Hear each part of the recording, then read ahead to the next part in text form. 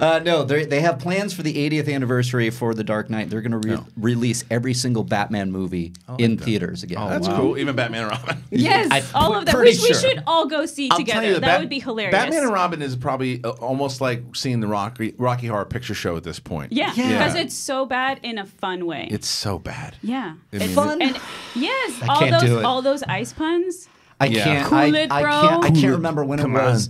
It's like 3 years ago or something. It was on. And I'm like, you know, it's 5 minutes. I'm like, it's really bad. It's so bad. I don't know. It's like eating cotton candy without any kind of salty or food or sustenance. A lot of badass. I think we should all go see it together in the theater. It's only like an hour and a half, right? No, it's way too long for what it should be. It's like 2 hours or something. Let's guess. I say it's an hour and 43 minutes. I say it's 2 hours. Yeah, hour 20. I'd say I'm gonna go hour and 50 minutes. All right. So Brett won last time. Low ball. How long is it? Where is it? I win. 2 hours and 5 minutes. I know. Too long.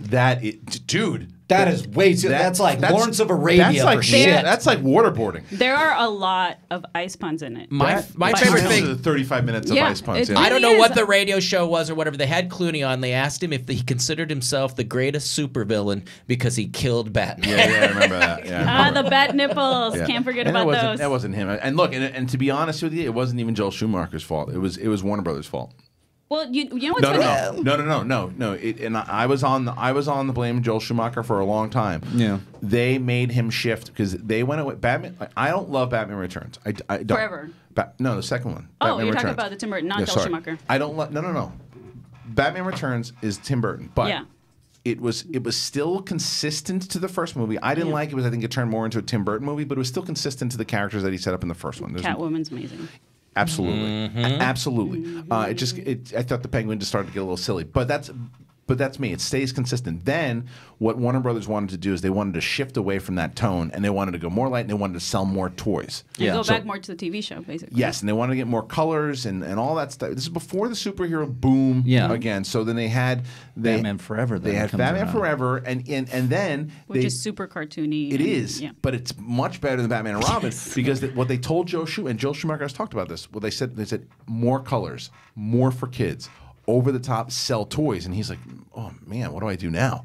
And he was forced into that. He was forced into it. But if you watch Batman and Robin, it's actually it's filmed via the Dutch angles, which is how the '66 TV show was filmed. Yeah. And so if you watch the movie again after not watching it for however, because you just remember the bad stuff, right? It's not a good movie, but it feels like they're basically doing the TV show, but with modern technology for the time, and that's why it's so cheesy and over the top and like bad writing. It was the executives. The executives trying to that did not understand it. And remember, the attitude towards superhero movies back then it was that it's cartoon stuff, it's comic book stuff. Don't take it so serious. They just wanted that for 8-year-olds basically. Yes, and see that's why Nolan flipped it on its head when he brought it back. So he did the exact opposite and took it very serious, and that's why I think is definitely very responsible for a shift because people started to go, well, Nolan proved that people can. You can't take this so serious. But as much as not everybody likes the Tim Burton movies, which I still love. Yeah. If it wasn't he still made Batman dark for the time that it came out because you only had the Frank Miller comic books in the 80s, but you didn't most people knew Batman as what's his name? Adam West. Yeah, no, absolutely. So, no, you're right. I'm just saying, give Tim Burton the credit too. I started with giving Tim Burton credit. All right, I just mean for the dark part of it. I am that, but what I'm saying is that it was the executives that didn't, because he started that shift of taking it serious, and it was still again Tim Burton movies. And there was some silly stuff in it, but it was dark for sure. The executives decided you're taking this too serious. Yeah. So let's move on. It's one of the reasons Michael Keaton didn't want to come back. It's one of the reasons Tim Burton didn't want to come back. So let's move on now and make it silly and fun and almost killed the Batman franchise. Yeah. Burton and Donner is also another one.